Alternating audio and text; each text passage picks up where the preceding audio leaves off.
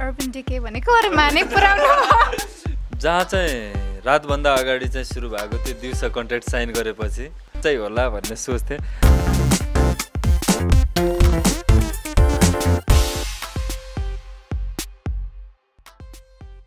Nepalyoutube.com को फनटकमा तपाईलाई हार्दिक स्वागत छ। फनटकमा आज हामी दुईजना कलाकारसँग कुराकानी गर्दैछौँ। यही फागुन 27 गतेदेखि दर्पण छाया 2 देशभर एकै साथ रिलिज हुँदैछ। त्यसैको सन्दर्भ पाएर दर्पण छाया 2 का दुवै कलाकार मसँग हुनुहुन्छ, पुष्पल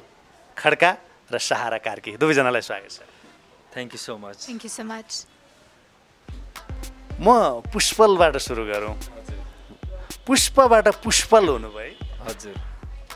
म के भनेर सम्बोधन गरौँ यहाँलाई? अब चाहिँ पुष्पल भनेर नै सम्बोधन गर्नुहोस्, किनकि तुलसी सरले एउटा मलाई आशीर्वाद स्वरूप पुष्पल खड्का भनेर एउटा रजिस्टर गरिदिनु भएको छ। अब उसरी नरनको नाम पनि मेरो पुष्पल नै थियो। साथीहरूले बोल्दा बोल्दा पुष्प बनाउनु भएको थियो, तर पछि पुष्पलमा ब्याक आउनु पर्यो। भनेपछि न्वारनकै नाम नै निर्देशकज्यूले यहाँलाई जोडिदिनु के हो कारण? पुष्पका रूपमा तपाईँ एउटा कलाकारका रूपमा त स्थापित भइसक्नु भएको थियो नि। सानो पर्दाबाट ठुलो चलचित्र ठुलो पर्दामा आइपुग्दाखेरि चेन्ज हुनुको पछाडि के कारण छ भनेर मैले सुरुमा सोधेँ यहाँलाई पनि। चेन्ज हुनुको कारण त्यस्तो खासै केही छैन। सरले चाहिँ अब फिल्मी संसारमा पाइलट टेक्दैछौ, केही युनिक नाम राख्ने कि भनेर भन्दाखेरि चाहिँ मैले मेरो नरनको नाम चाहिँ पुष्पल हो सर, कस्तो लाग्छ हजुरलाई भन्दाखेरि ठिक छ त्यसो पुष्पल नै गरौँ भनेर अनि उहाँले चाहिँ ज्योतिसँग देखाएर उ गरेर चाहिँ पुष्पल ठिक छ भनेर चाहिँ त्यही नाम रहनु भयो। साराजी सपना कस्तो देखिरहनु भएको छ? एकदम राम्रो। हजुरले नि? हामी त सदैव तपाईँहरूको राम्रो होस् चाहन्छौँ, शुभेच्छा छ। हाम्रो सपना कस्तो छ साथी? सबैले सजाएको सपना कस्तो हुन्छ त? एकदम राम्रो छ। त्यति मिठो सपना त देखिरहनु भएको छ। दर्पण छाया जुन बजारमा थियो नि, म अगाडिको कुरा गर्दैछु, दर्पण छाया 2 होइन, दर्पण छाया। त्यतिखेर तपाईँ कति वर्षको हुनु? त्यतिखेर त म एकदम सानी थिएँ। एकदम सानो यत्रो अहिले पनि त्यत्रै छु। कहिले हेर्नुभयो तपाईँले दर्पण छाया? दर्पण छाया मैले त्यही आउँदाखेरि हेरेको थिएँ, तर त्यति याद थिएन। पछि गएर अझै दोहोऱ्याएर हेरेपछि अनि याद आयो। तपाईँ कल्पना गर्नुहोस् त, दर्पण छाया हेर्दा र दर्पण छाया 2 को नायिका हुँदाखेरि एकदम अनबिलिभेबल नै छ। सोच्नुभन्दा बाहिर नै छ। सोचेको पनि थिइनँ दर्पण छाया 2 मा आएर यसरी बाँधिदिन्छु भनेर। आफूले एकदमै भाग्यमानी ठान्छु। त्यसका पछाडिको कारण के होला जस्तो लाग्छ साराजी? जस्तो हुन्छ नि, एउटा यत्रो ठुलो ब्यानरमा तुलसी घिमिरे जस्तो सशक्त नायिका होइन, नेपाली चलचित्रको वृत्तमा दर्जनौँ सफल चलचित्रहरू दिइसकेको एकजना निर्देशकको कलाकार भएर काम गर्न पाउँदाखेरिको अनुभव सेयर गर्नुहोस् न। उहाँसँग काम गर्दाखेरि it's an honour in itself होइन, एकदम खुसीको कुरा हो। मलाई त्यसमा एकदम गौरव लाग्छ कि म उहाँले डेब्युट गरेको नायिका हो भनेर, किनकि उहाँ यस्तो डिरेक्टर हो जहाँले कति धेरैजनालाई इस्टाब्लिस गरेर हुनुहुन्छ। नेपाली फिल्म इन्डस्ट्रीलाई यस्तो धेरै फिल्म्सहरू दिएको हुनुहुन्छ जो अहिले पनि आएर दर्शकहरूले मैले नेपाली फिल्म कुन चाहिँ राम्रो छ भनेर अरूलाई भन्दाखेरि they go back to his films. So उहाँसँग काम गर्दाखेरि एकदमै राम्रो फिल हुन्छ। I got to grow as an individual and as an artist, so I think it's a wonderful feeling. पुष्पलजी तर्फ मलाई पिउँदिन भन्दा भन्दै पिलायो साथीले है, निर्देशकज्यूले त्यही गीत हेर्नु भएको थियो रे कि? हजुर, त्यही भएर पिलायो साथी चाहिँ मेरो करियरको टर्निङ पोइन्ट पनि भन्ने गर्छु अहिले चाहिँ मैले। निर्देशकले तपाईँलाई चलचित्रमा अनुबन्धित गर्दाखेरिको पहिलो रात? पहिलो रात जहाँ चाहिँ रातभन्दा अगाडि चाहिँ सुरु भएको त्यो दिउँसो कन्ट्र्याक्ट साइन गरेपछि चक्रपथमा अफिसमा थियो। कन्ट्र्याक्ट साइन गरेपछि म तपाईँलाई रोक्छु म पुष्पलजी है। निर्देशकज्यूले तपाईँलाई फोन गर्नुभयो पहिला भेट्नका लागि? तपाईँले कल गर्नुभएको थियो है। कल गरेर भेट्न जाँदाखेरि सबभन्दा पहिला उहाँका अगाडि प्रस्तुत हुँदाको कुराबाट सुरु गरौँ न। कस्तो थियो भने पिलायो साथी हेर्नु भएको रहेछ सरले चाहिँ, हाम्रो शिव परियार शिव दाइले पनि यो फिल्ममा चाहिँ एउटा गीत पर्फर्म गर्नुभएको छ। अनि उहाँलाई चाहिँ तुलसी सरले यो भिडियोको केटा चाहिँ पठाइदेऊ न, कुरा गर्न लगाऊ, म कुरा गर्छु फिल्मको लागि भन्नुभयो। अनि शिव दाइले चाहिँ ल फिल्मको लागि एकचोटि कुरा गर भन्। त्यतिखेर फेरि दर्पण छाया 2 मा लिड एक्टर अलरेडी फिक्स छ भने अलिअलि गानको पनि त्यतिकै हल्ला थियो अनि सरले मैले फोन गरेँ तर भेटेँ अनि त्यतिकै हो भने सरको केही रेस्पोन्स आएन त्यतिखेर नआएपछि चाहिँ फेरि अब ग्रुप छ अरे ग्रुप भएपछि एउटा सपोर्टिङ क्यारेक्टर हो र लिड क्यारेक्टर होइन होला भनेर म यतिकै फर्केको खास चाहिँ लिड क्यारेक्टर भनेर मलाई थाहा नै थिएन लिड क्यारेक्टर भन्ने चाहिँ तेस्रो चौथो पटक भेट्दाखेरि चौथो पटकमा मात्रै थाहा पाएँ कि मलाई नै लिड क्यारेक्टरको लागि चाहिँ सोच्नु भएको रहेछ भनेर त्यति सरप्राइज थिएँ म 4 दिनसम्म चाहिँ केही थाहा थिएन त्यसपछि चाहिँ 6औं दिनमा चाहिँ उहाँले हाम्रो साबी म्याम हुनुहुन्थ्यो अनि तुलसी सर उहाँ दुईजना मिलेर चाहिँ कानमा खासु गरेर अब धेरै नरोक्नुहोस् अब साइन गराइदिनुहोस् भन्नुभयो साबी म्यामले अनि चाहिँ साइन गराउनु भएको थियो त्यो मोमेन्ट मलाई अहिले पनि याद छ पहिलो टेक हुन्छ नि अब उहाँसँग अनुबन्धित भइसकेपछि स्पटमा गइसकेपछि पहिलो टेक गर्दाखेरि गाह्रो साह्रो कस्तो भयो पहिलो टेक चाहिँ गाह्रो थियो होला तर गाह्रो हुन दिनु भएन सरले चाहिँ किनभने पर्फर्म गर्दाखेरि हामी नर्भस थियौँ त्यो नर्भस देखिरहेको थियो तर उहाँले चाहिँ त्यो ट्रायलको रूपमा लिनुभएको रहेछ त्यतिखेर चाहिँ पछि चाहिँ फेरि रिपिट गरेर लिनुभयो त्यतिखेर चाहिँ साराजी तुलसी घिमिरे एउटा अनुशासित निर्देशक होइन सबैले इज्जत गर्ने एउटा बोल्ड निर्देशक होइन बोल्ड रूपमा देखिएको चलचित्र वृत्तमा उहाँसँग काम गर्दाखेरि डर लाग्यो डर त लाग्छ होइन एकदमै डर पनि लागेको थियो उहाँको एक्सपेक्टेसन चाहिँ मिट गर्न सक्छु कि सक्दिनँ भनेर तर जुन विश्वास उहाँले हामीमा देखाउनु भयो र जुन मोटिभेट गर्नुभयो गर्नु सक्छौ भनेर सिकाउनु भयो त्यसपछि त डर लागेन अगाडि जुन हामीले फिल्मी पोस्टरहरूमा देखेको नाम निर्देशक तुलसी घिमिरे होइन युट्युबहरूमा चलचित्र हेर्दाखेरि निर्देशक भनेर आउने नाम तुलसी घिमिरे र स्पटमा गएर उहाँको निर्देशनमा काम गर्दा के भन्नुहुन्छ के पाउनुभयो नाम जत्तिकै हुनुहुँदो रहेछ उहाँको नामको पहिचान जति थियो जुन तरिकाले उहाँलाई चिन्नुहुन्थ्यो रियल लाइफमा भेट्दाखेरि पनि त्यत्तिकै पाएँ उहाँले यति धेरै नाम कमाउनु भएको हुनुहुन्छ यस्तो इस्टाब्लिस्ड हुनुहुन्छ तर मान्छे एकदमै डाउन टु अर्थ हुनुहुन्छ त्यस्तो त्योले चाहिँ म एकदमै इम्प्रेस भएको थियो अझ पनि आई बिलिभ सो हो एकदम उहाँसँग चाहिँ एकदम इजी भयो त्यस्तो तुलसी सर हामी जन्मिनुभन्दा अगाडिदेखि फिल्म करियर सुरु गर्नुभएको हो र त्यो टाइपको केही पनि आएन जस्ट हामी सँगसँगै हो एउटा टिम हो एउटा फ्यामिली हो हामी स्कुलमा उहाँ टिचर हो हामी सिक्दैछौँ हामीले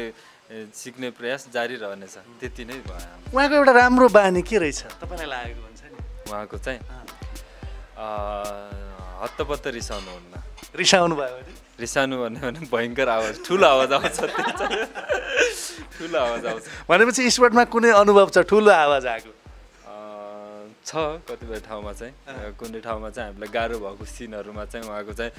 भएन भन्नुहुन्थ्यो जसले चाहिँ फेरि भनेर अनि त्यो टेक्ली लिखान पछि राम्रै हुन्थ्यो उहाँको त्यो गाली पछि त उहाँको त्यो ठुलो आवाज सुन्न पाएन भने पनि बिगारेको क्या हो हाम्रो खासै राम्रो भएन क्या भने त्यो उल्टो डर लाग्थ्यो फेरि है त्यो चाहिँ हुन्थ्यो कस्तो लाग्यो त अनुभूति अब तपाईँहरू यत्रो दिन काम गर्दाखेरि एक खालको साथी जस्तो एउटा पारिवारिक सदस्य जस्तो अनुभव भयो होइन सुरुका दिन देख्दा र यत्रो दिन सङ्गत गरिसकेपछि साराको एटिच्युड बानी हुन्छ नि कस्तो लाग्यो सुरुमा देख्दाखेरि र त्योभन्दा फरक के रहेछ सारा देख्दाखेरि र भेट्दाखेरि अनि पछि चाहिँ एउटै हो तर आउनुभन्दा अगाडि चाहिँ अलिकता उ थियो खै फरक खालको होला कस्तो खालको होला सारा कार्की भनेपछि अब स्कुल लेभलमै पढ्छ अरे भन्ने पनि थाहा पायो अलिकता अनि बच्चै होला भन्ने सोच्थेँ तर बच्चा चाहिँ छैन एकदम फ्यामिलियर छ सब बुझेको छ सबै चिजहरू त्यो चिज चाहिँ राम्रो भयो काम गर्न तपाईँले पुष्पलको भिडियो हेर्नुभएको थियो आज हेरेको थिएँ सोचेर हेरेको थिएँ मेरो जोडीका रूपमा पुष्पल हो भन्ने कुरा तपाईँले थाहा पाइसकेपछि एकदम खुसी भएको थिएँ किन अड मानिरहेको केही छ यसका पछाडि कुनै कारण के छ जस्तो सोधिहाल्नुहोस् आज यो क्लियर हुनै पर्छ के थियो त्यस्तो जनता जान्न चाहन्छ होइन फर्स्ट टाइम हेर्दाखेरि चाहिँ ए हो र ए ल ठिक छ भएको थियो तर काम गरेपछि चाहिँ ए हो र भयो लाइक एकदम राम्रो गर्नुहुन्थ्यो फर्स्ट टाइम हेर्दाखेरि चाहिँ त्यो अलिक ठिकै छ भएको थियो तर भेटेपछि काम गरेको देखेपछि चाहिँ ल राम्रो छ पुष्पल काममा कतिको सेन्सियर लाग्यो तपाईँलाई एकदम डेडिकेटेड त्यो चाहिँ भन्नुपर्छ होइन हि इज भेरी डेडिकेटेड जे गर्नुहुन्छ त्यसलाई ठानेर जुन तरिकाले गर्नुहुन्छ जुन मेहनत डेडिकेसन छ उहाँको त्यो मलाई एकदमै साह्रो मन पर्यो कामको बेला त छँदैछ होइन कामभन्दा बाहेक होइन कतिको खुल्ने गफ गर्ने होइन मान्छे फ्यामिलियर हुन्छ कोही चाहिँ अलिकति रिजर्भ बस्ने बानी हुन्छ है पुष्पलको कस्तो बानी उहाँ एकदम फ्रेन्डली हुनुहुन्छ त्यस्तो रिजर्भ बस्ने भने एक टाइम लाग्छ उहाँलाई खुल्लिनु होइन तर खुलेपछि एकदमै खुल्लिनुहुन्छ कहिले कति भयो भयो भयो तपाईँहरू खुल्न चाहिँ कति टाइम लाग्यो त्यो मलाई त टाइम लाग्छ मेरो नेचरै त्यो म रिजर्भ खालको छु कि तपाईँहरू दुवैजना हामी दुवैजना खोलिनु कति टाइम लाग्यो हामीलाई धेरै लागेन किनभने हामी शुभ मुहुर्त हुँदाखेरि एउटा गीतमा चाहिँ हामी पर्फर्म गर्नुपर्ने थियो त्यो गीतमा पर्फर्म गर्नलाई चाहिँ हामीले सँगै डान्स गर्नुपर्ने थियो अब नबोलिकन हुँदैन बोल्दा चाहिँ राम्रो भइसकेको थियो यतिखेर नेपाल युट्युब हेरिरहेका दर्शकहरूलाई तपाईँहरूले गरेको पहिलो टेकको डायलग अलिकति सम्झिदिनुहोस् न छ के थियो डायलग पहिलो टेकको डायलग सरगम हजुर यदि म यो प्रोग्राममा आइन भने त्यतिकै यदि म यो प्रोग्राममा आइन भने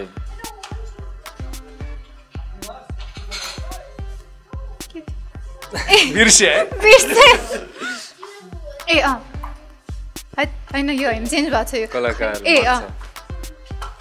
मलाई कस्तो लाज लाग्यो होइन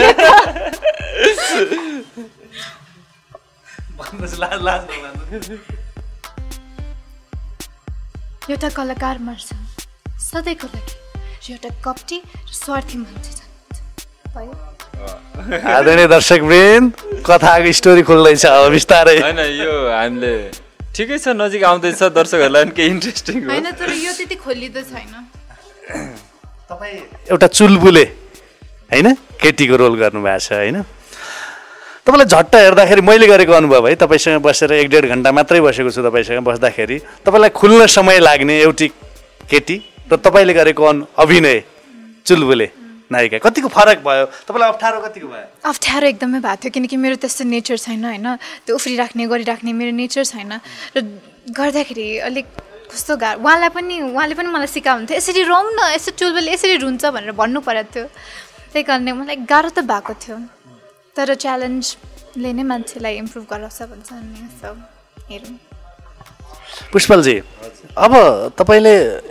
जुन छोटो शैमा एक खालको स्थान बनेको छ एउटा ठुलो बिग ब्यानरको चलचित्र तपाईँको पोल्टामा परेको छ यसपछि पनि तपाईँले फिल्म गर्ने अफरहरू आइरहेको छ भन्ने खालका हल्लाहरू हामीले सुनिरहेका छौँ होइन चलचित्र गरिसक्यो नि तपाईँले गरिसक्नु भयो हजुर मङ्गलम गरिसक्नुभयो 2वटा चलचित्र भइसके झन् हामीलाई पनि जानकारी थिएन ल मैले एक्सक्युज गरेँ पुष्पलजी है अनि यो 2टा चलचित्रले तपाईँलाई के सिकायो सिरियस प्रश्न सोधेँ मैले ठट्टा गर्दा के सिकायो पुष्प केही नहेर काम गर्दै जहाँ पुग्छस् लकले लिन्छ यति आँखा चिम्लेर जहाँ पुग्छस् लकले लिन्छ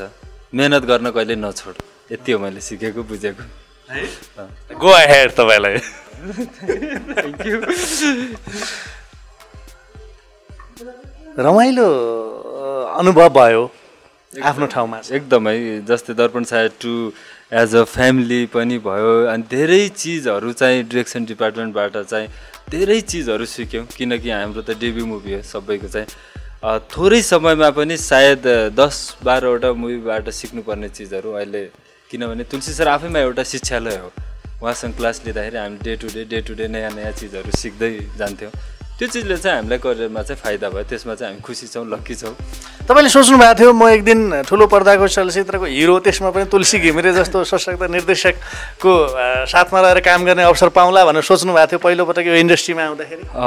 तुलसी घिमिरे सरको साथमा चाहिँ काम गर्छु भन्ने त थाहा थिएन तर चलचित्रको हिरो बन्छु भन्ने चाहिँ थियो 100% थियो 100% थियो के देख्नु भएको थियो आफूले म्युजिक भिडियो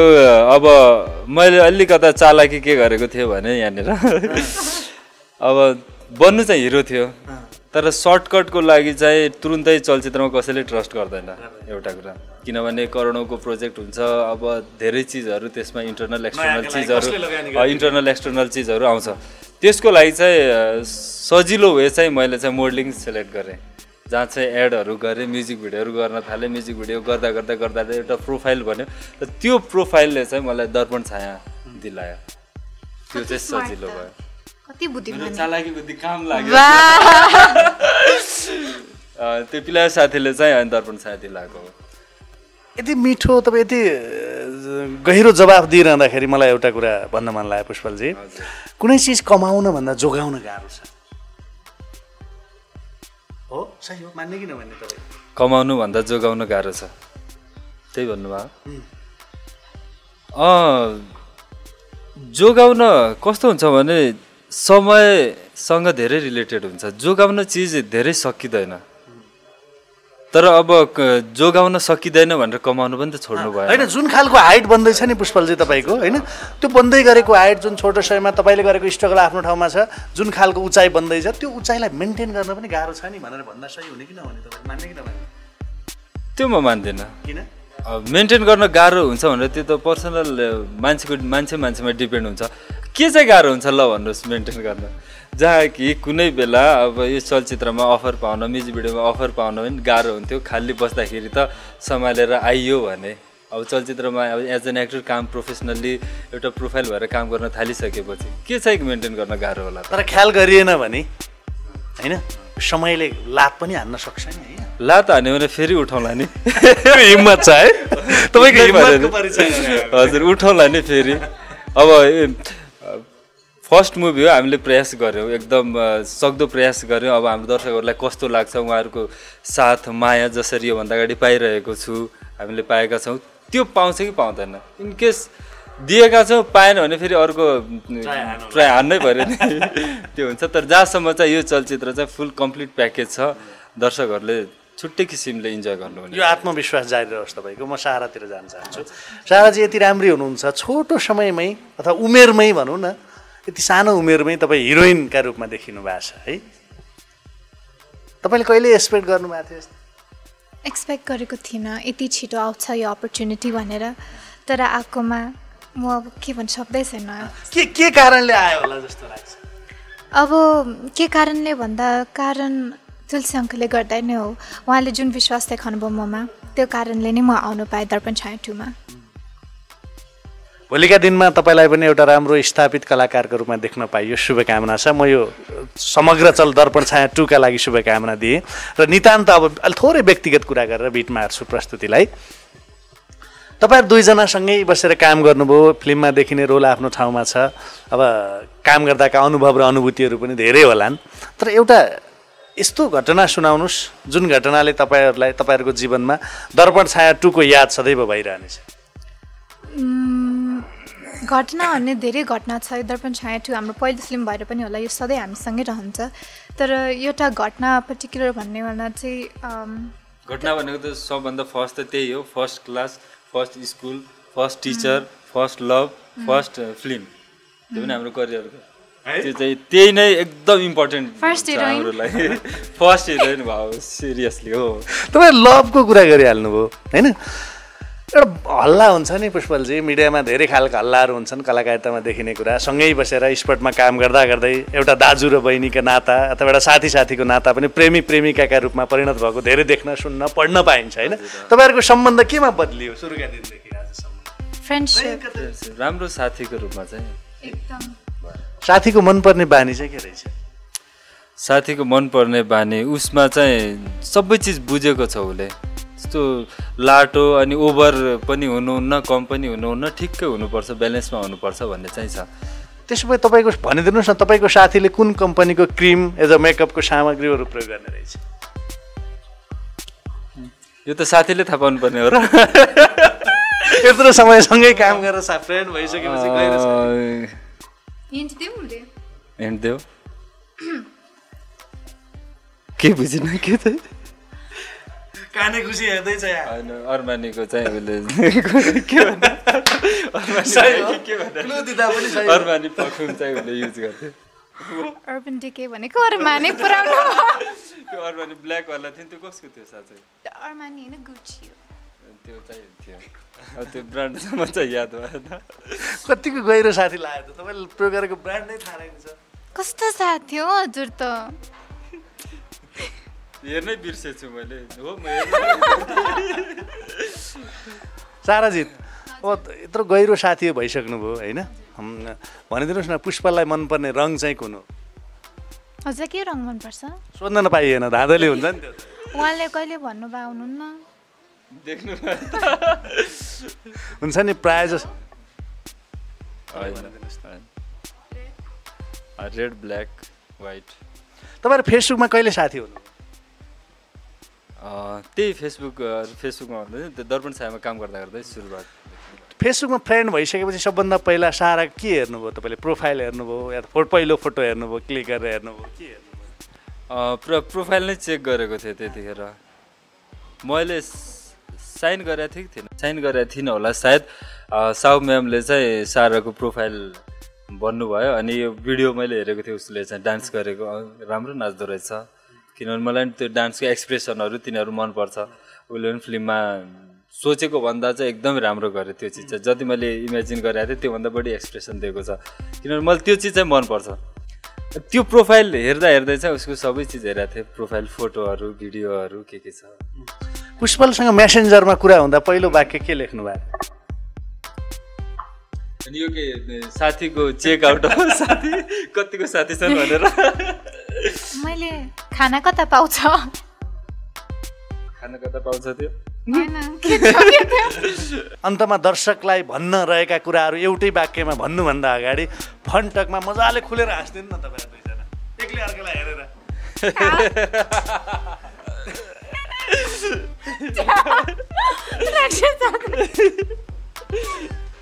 एकदम अब अहिलेसम्म जति प्रेसर थियो त्यो सब निकालिदियो हामीले हाँसेर अन्तमा यही फागुन 27 गते हाम्रो चलचित्र दर्पण छाया 2 आउँदैछ तपाईँहरूको घर आँगन सिनेमा हलमा एकपटक हेरेर प्रतिक्रिया दिनु होला थ्याङ्क यू सो मच उहाँले जे भनेको त्यही thank you so much copy paste धन्यवाद समय दिनुभयो तपाईँहरूलाई थ्याङ्क यू सो मच